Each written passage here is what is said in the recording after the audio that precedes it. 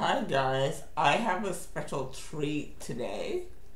I'm going to actually do two Storytime Sundays because I didn't do one last week when I promised, and that was totally my fault.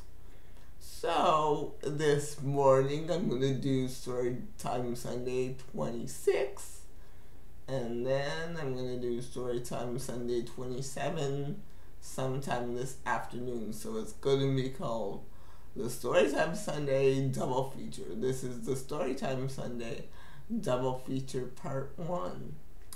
And this story is called A Story of Hope. It was a story that I came up with years ago. And for this one, I'm going to not do it live. You're going to hear a recording of me. So get ready. Welcome to the Story of Hope. Storytime Sunday 26.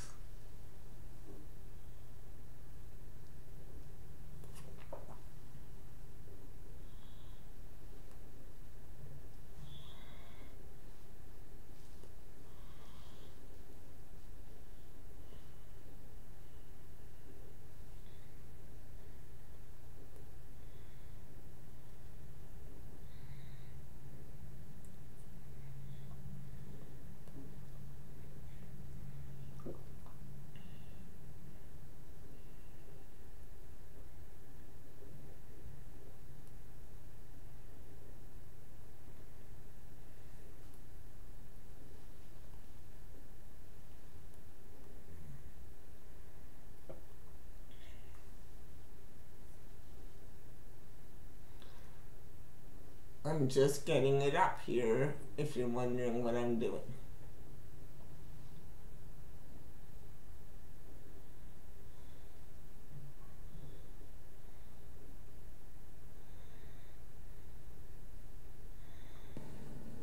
This story starts off somewhat, it doesn't seem like a Christian story, but it is. It's about a doctor who is unconventional, and he loves patients and loves being a doctor and loves everything about it. And he was dating a nurse, but they broke up because it wasn't going well. And then the nurse fell in love with a donut shop guy in the hospital. So his ex-girlfriend is getting married to a donut shop guy, and all his doctor's friends are coupled up and everything. He's the sweetest person, a little unconventional. He's always getting in trouble with his boss. So anyway, he, on the day of his ex-girlfriend's wedding, he decides to work because he doesn't want to go to the wedding. So what happened is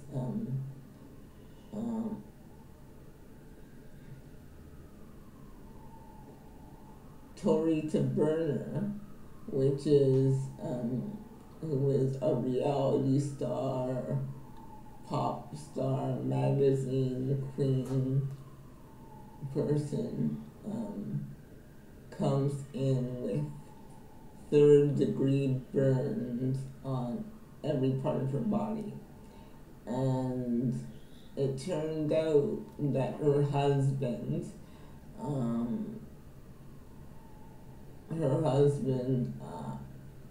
caught her on fire. And this is a shock to the world because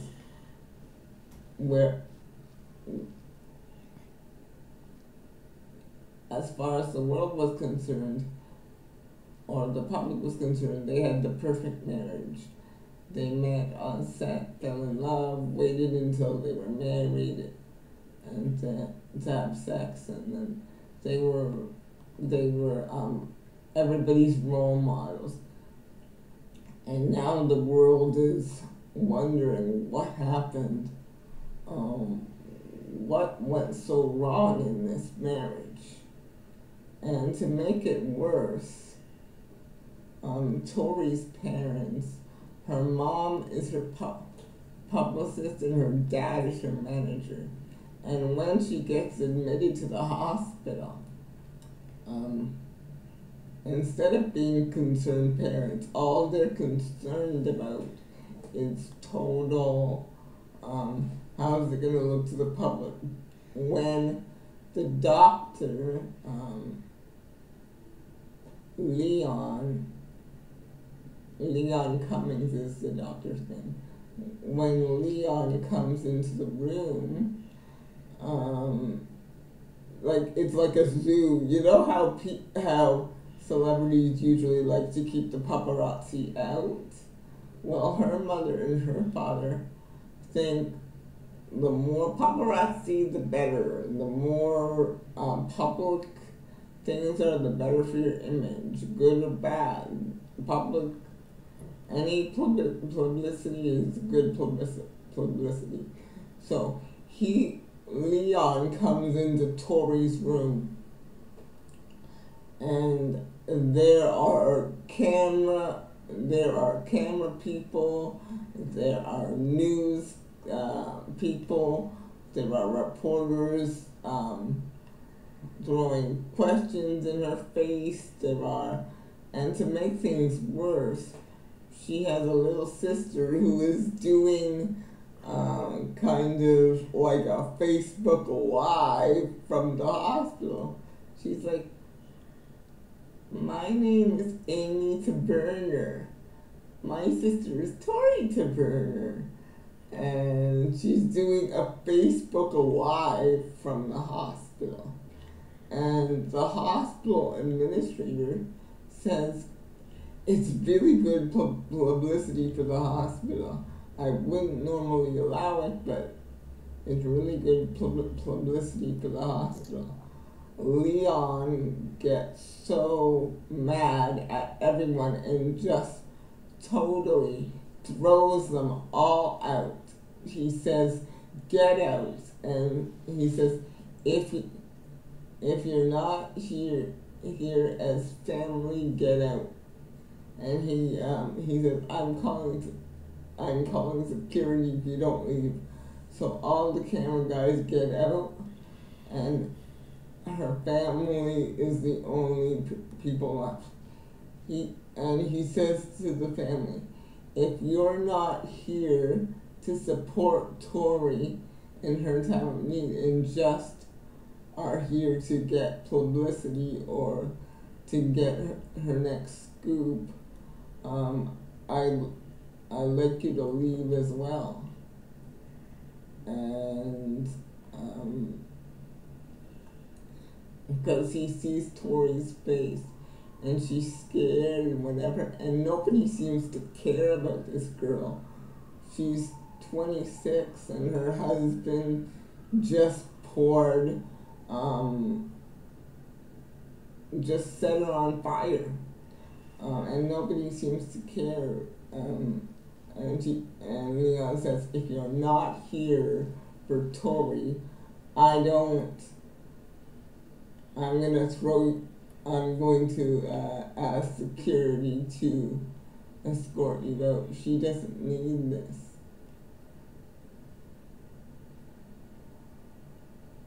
Looking at her face, and then they're so scared because of the bad publicity that they all leave the room.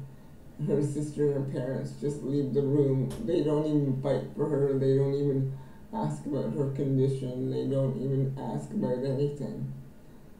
So, and then when everybody leaves the room, he says, I'm Dr. Cummings. I'm going to be your physician while you're here. He says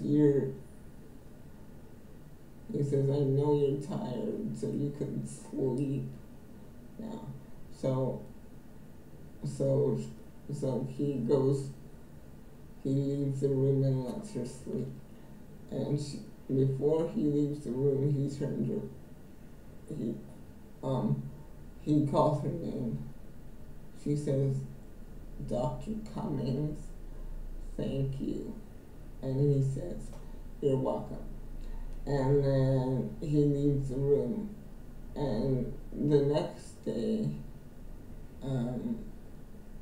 he does his morning rounds to check on her if she's fine.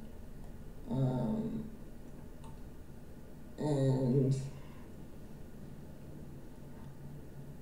she's fine, so he does whatever he does in a day. But while he's doing his other patients and looking after his other patients, he's thinking about her.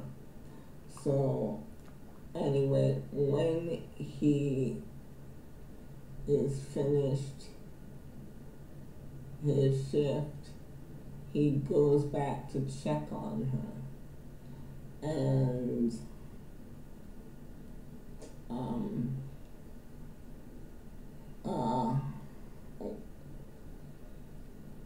when she sees him, she smiles.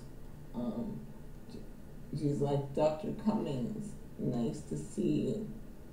And nice to see you too, Tori. How are you feeling? Good.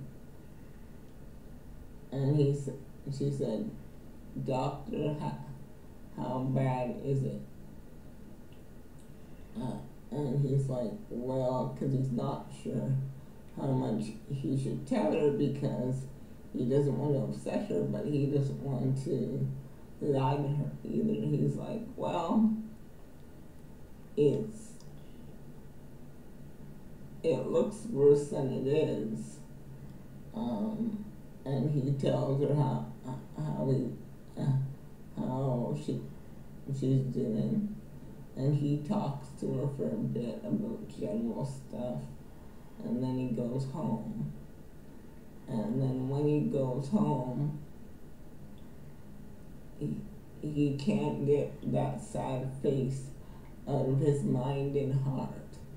So he breaks all protocol and calls her and gets that person on the front desk. They said, "Dr. Cummings, nice to speak to you. Do you want an update or whatever?" And Leon says, "No, I'd like to be transferred to Tori to Brenner's room." He said, and the switchboard nurse said, "Okay, that's like something like that's strange." And then he gets transferred to her room, and she picks up the phone, "Hello?" And then he says, "Hello, this is Dr. Cummings. I just called to see how you were." And then she says, "I'm fine," and then they talk for a while. And then they talk for about an hour. And then she hangs up the phone and says, "Good night, Dr. Cummings. Thank you for calling. See you tomorrow." And he says, "Okay, I'll see you tomorrow." And so the next morning,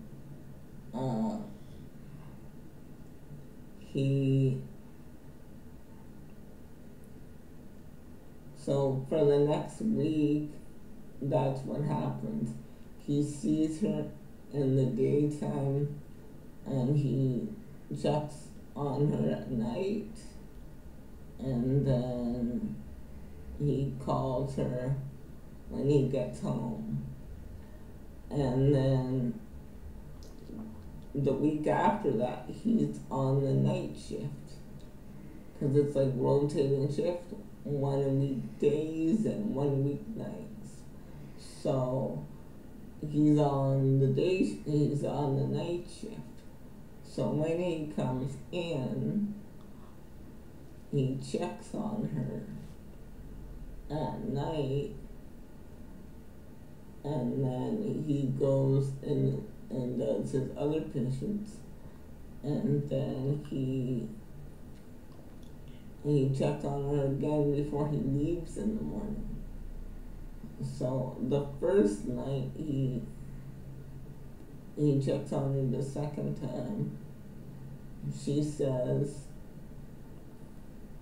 she's up in bed reading, and she's like, I couldn't sleep, so I just thought I'd read for a bit. And she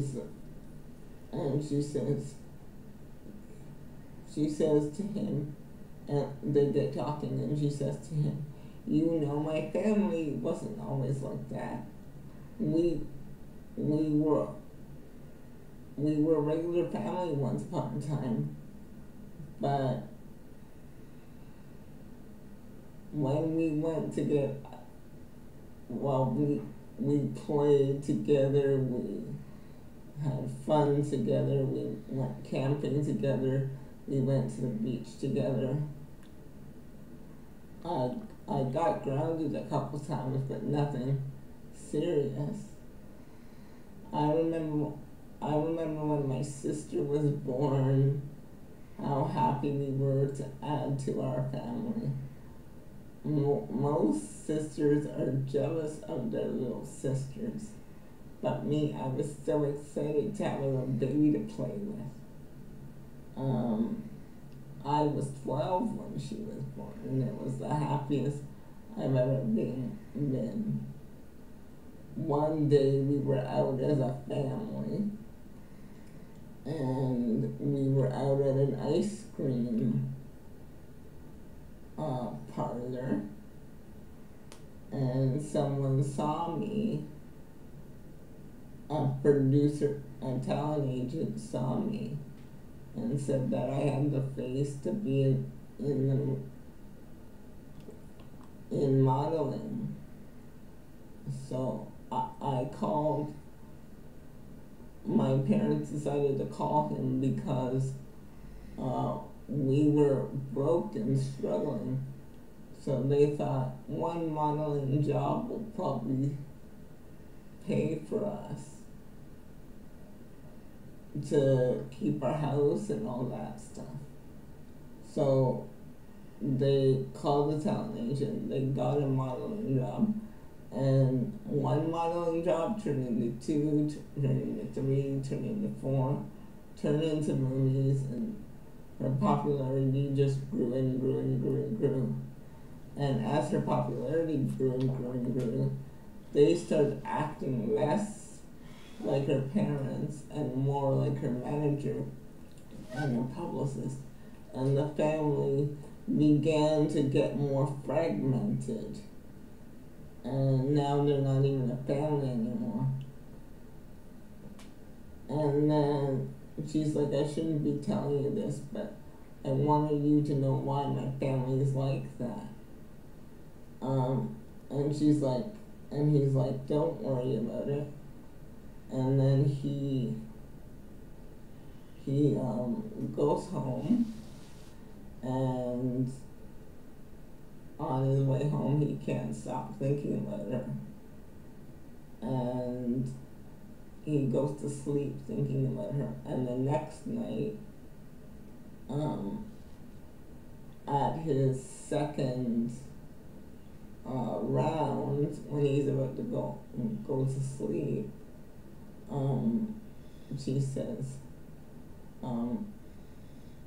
she tells him about her marriage, about how she met her husband when she was 20, and it was all a setup between her husband's manager,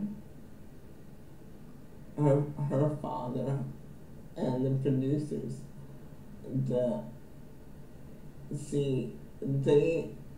They managed to let them meet at a party, at a cast party for a movie that they were both doing, because her husband's an actor too. And it was all contrived, the whole dating thing, the whole, falling in love thing. It was all contrived. It was all a big setup. Even the wedding, even the proposal and wedding was a big setup. And they had this whole True Love Waits campaign, the fact that they were waiting for marriage was a big thing, and church groups and all these stuff said, look at this couple, they're waiting for marriage, and it was like a badge of honor. But the truth was, he started yelling at her. He wasn't very nice to her. He called her down, emotionally abused her, and sometimes physically hit her, and that she had to cover it up with makeup and lie to everyone. And when she tried to tell her parents the truth, her parents didn't believe her, so she had to carry on this ruse, and she felt that she couldn't get out because what had happened, and she found out too late, was her father and her husband signed a contract about this whole dating thing, and that no matter if she wanted to, she couldn't get out. So she had to take his abuse. She had to take his put downs and constant things, and constant shouting at her and hitting her and pushing her down the stairs. So she was an emotionally abused woman, a physically abused woman, and she couldn't get out. When she tried to tell her parents, they didn't believe her. They told her to take it, and that she was the luckiest woman in the world, that everyone wanted her husband and she had him, and all that stuff. And she felt she had nowhere to go. And that whole True Love Waits thing, well, he was cheating on her from almost the moment they met. True love didn't wait. He was cheating on her from the moment they met. And the moment she would look at another guy, he would get so jealous that he would slap her and beat her and all that. He was a monster. And she was always afraid that he would kill her. But when she tried to tell her parents, when she tried to tell her friends, they didn't believe her because he seemed so nice and like a wonderful man. They thought she was crazy, but she wasn't. And when they got married, well, the wedding night was the worst. He spent the whole night with another woman and then blamed her for it. made her feel like stupid and like she was not enough of a woman for him. And the fact, um, and because she wanted to, and because they wanted to have this perfect family, she wanted to have, uh, in the contract that she signed with her husband and her father, she was supposed to have a child within the first year, but she couldn't get pregnant. And the fact that she couldn't get pregnant, and get the more fame made him really upset. Like, he went from drinking once a week to slowly every day, and like just beating on her every day. And the night that she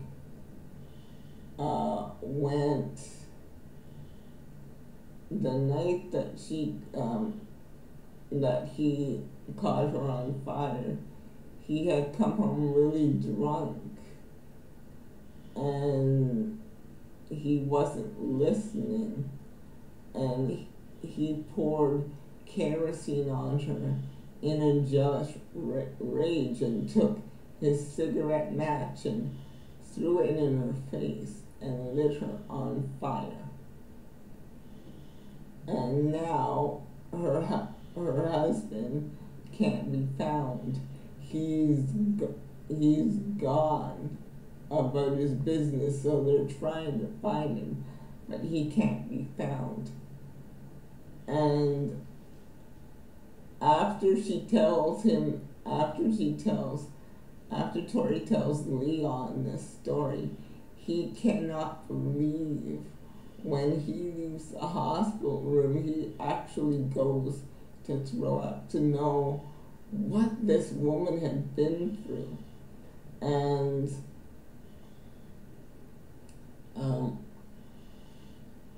he couldn't sleep that night just thinking about the hell she had been through. And so the next week went on the same. They would talk at night, and when they would talk at night, there were the other feelings became stronger and stronger and stronger. And he said, "You know what?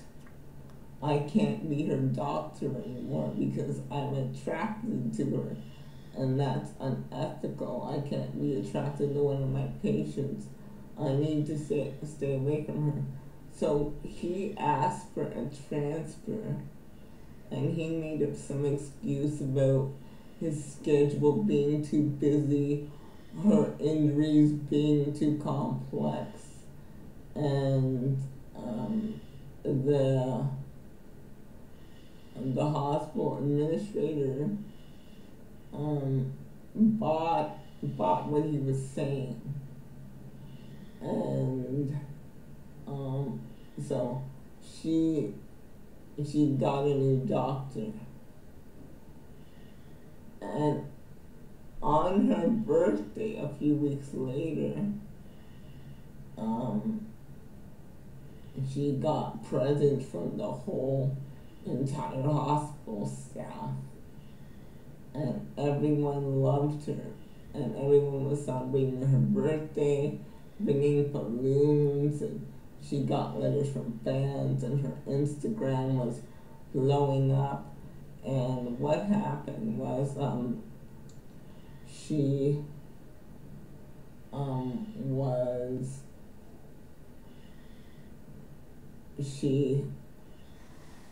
she was talking to one of the nurses, and the nurse says, "What do you really want for your birthday? What do you really wish for your life?" And she said, "Well, I want to be kissed." She was and the nurse says, "What? Aren't you married?" And she's like, yeah, it's a long story, but I want a real kiss from a real nice man. And the nurse is like, don't we all? And um and now Leon is behind the door, about to knock on it when he hears this. And then that night, he hangs around and sneaks into her room and sees if she's awake. He knows that he's not supposed to be there when his shift isn't going, but he can't help but think about her and worry about her and all that. So he says, they start talking, and then slowly he sits on the bed and he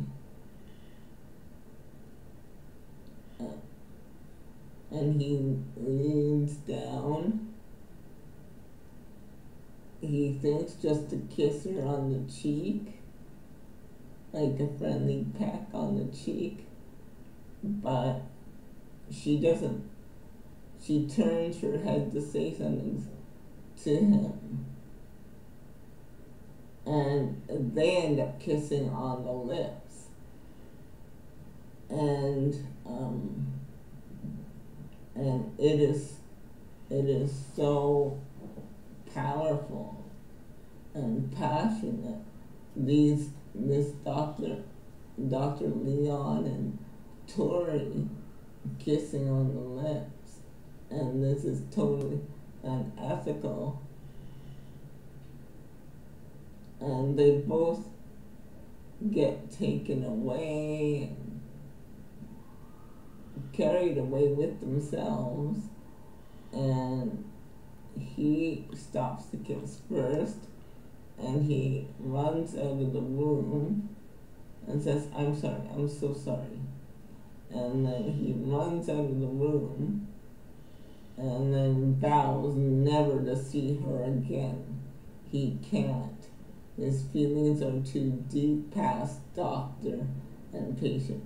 He could lose his job, he could lose everything. So what happened was he goes about his business, doesn't see her.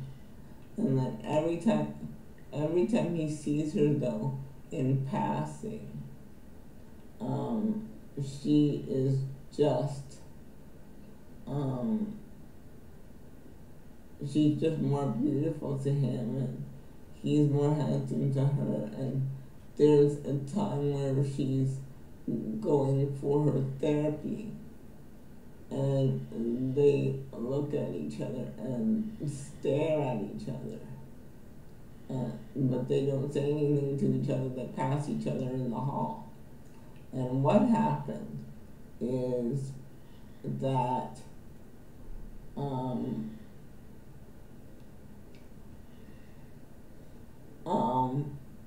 okay, he has another patient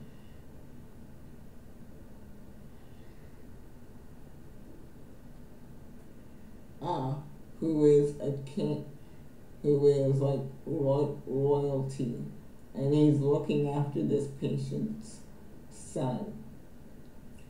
And then when he's looking after this patient's son, something goes wrong with the procedure, and the little boy dies.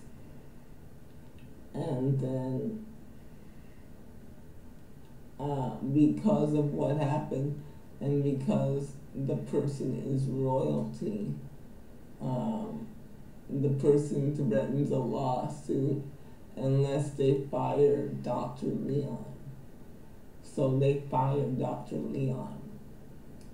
And when they fire Dr. Leon, the night that they fire him, um, he's not supposed to be, and she hears that he is fired because of another case with this little boy dying. And but one night he's thinking about her, and then he sneaks into her hospital room, and he just sneaks in there to see how she's doing. And then when he sees her, she runs to him. She says, "Oh, Leon, I'm so glad you're all right. I missed you. I heard you got fired." He's like, "I did, but I just came to say goodbye." And she's like, "I love you, Leon." And he's like, "I love you, Tori." And what happens is that she kisses him. And then he kisses her. And then they start kissing. And he's like, "We shouldn't be doing this." And she's like, I know. And then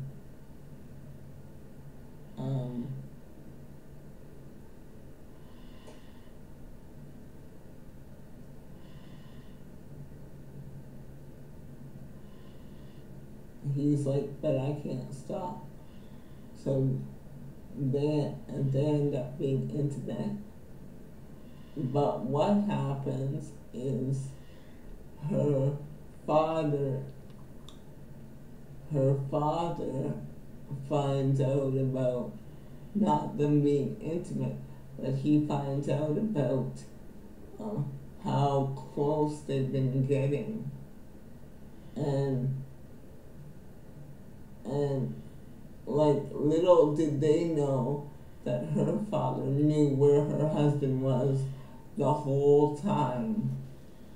And he manages to get his own daughter, Tori, committed, and her husband, who has power of attorney, because they got a judge to say that she wasn't thinking clearly and that she needed a power of attorney. So together, the two of them, her husband and her father, got her committed because of what they thought was going on between Tori and Leon. So the day after they were intimate, Tori got committed to a mental institution, although she's not mentally disabled, but they made it look like that. They made it look like she was so distraught that the doctor took advantage of her and all that stuff. But that wasn't true. So she ended up going to this mental institution, and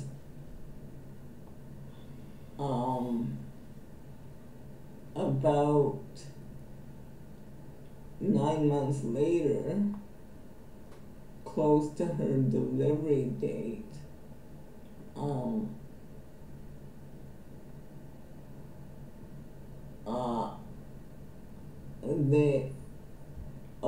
so what happened is that a few weeks later, they find out through a battery of tests that Tori is pregnant. and and then the husband knows it's not his because they couldn't find him. And so Tori knows that she's pregnant, but they just tell her that she's sick. They don't tell her that she's pregnant. So she thinks that she's losing her mind, and because the plan was to keep Tori in the mental hospital and for the husband to take the baby and raise it as his own, and to say, oh, my wife's mentally ill, I'm taking care of our beautiful child together. But what happened is,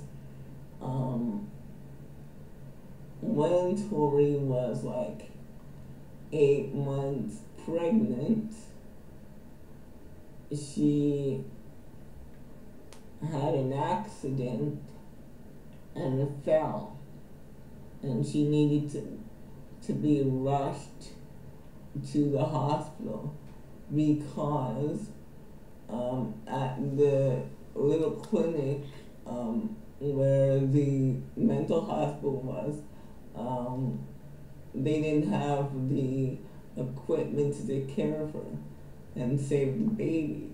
So what happened is they had to rush her back to the hospital where Dr. Leon worked, and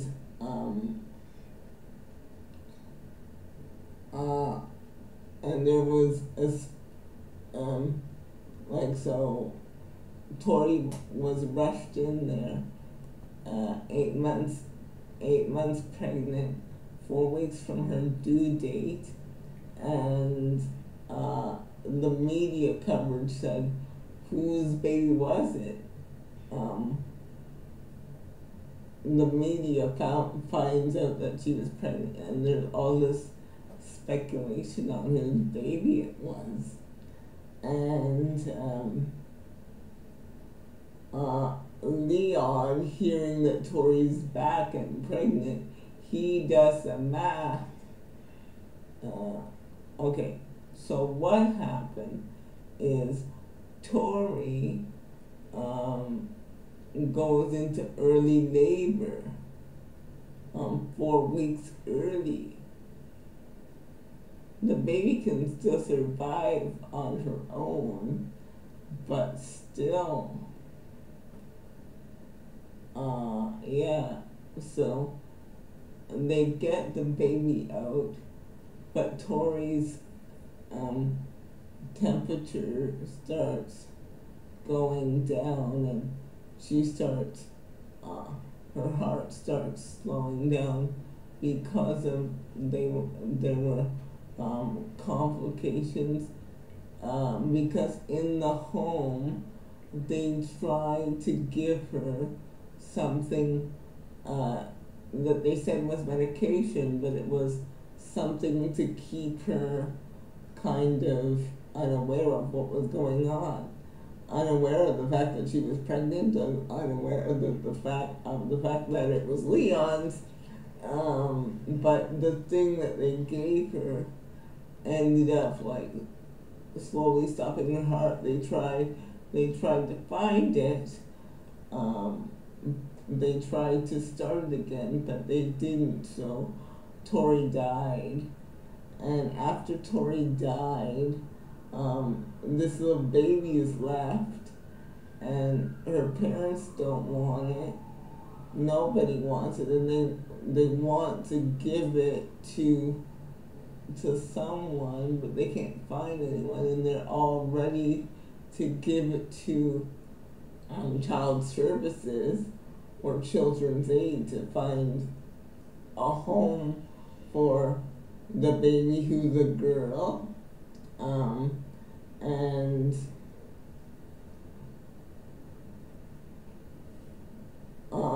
but Leon puts 2 and 2 together and says, I think that's my baby. He goes to the hospital director and says, I think that's my baby. and they get a DNA test, and it is his baby. So he takes her home and calls her Hope Tori. Hope because she gives him hope, and Tori because of her mother. So she takes Hope. He takes Hope home, and then when Hope grows up, she's told of her parents' story. She's told of the abuse. She's told of the affair. She's told of what happened, and the weight of that is totally crushing to her. When she's about 16, she goes through depression, and when she has to be admitted to the hospital, and when she's at the hospital, she meets this nurse who introduces her to the Lord, and she gets saved, and she is just a light for the Lord, and she just says, no matter where you've started, my life story started with an affair between a doctor and his patient. Although it was a love story, it still wasn't right because my mom was married, and although it was an abusive relationship, this still wasn't right. But her message is, no matter where you start, the Lord can restore everything. And she goes around telling her story, and millions of people come to Christ because of her story. So that's this Storytime Sunday.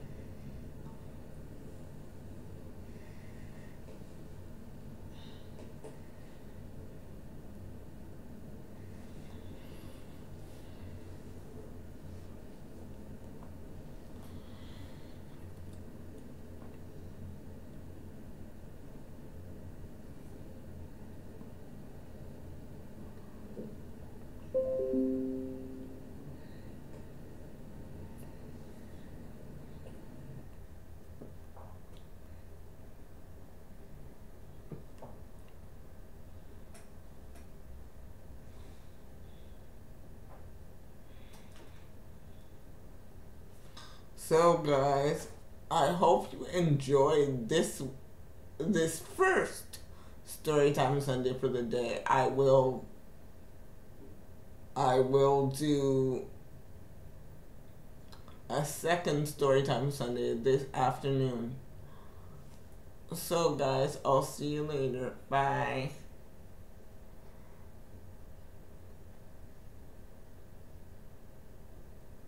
For Storytime Sunday 27.